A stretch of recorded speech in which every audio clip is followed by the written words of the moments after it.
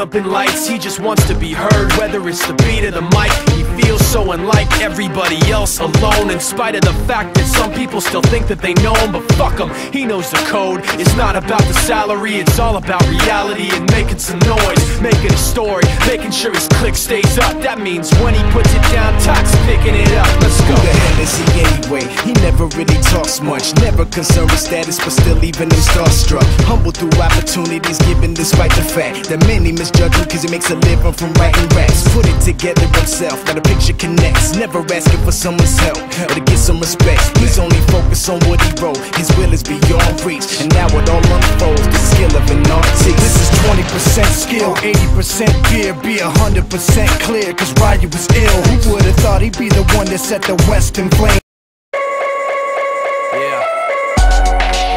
Thank you, far too kind. Yeah. Ready? Let's go.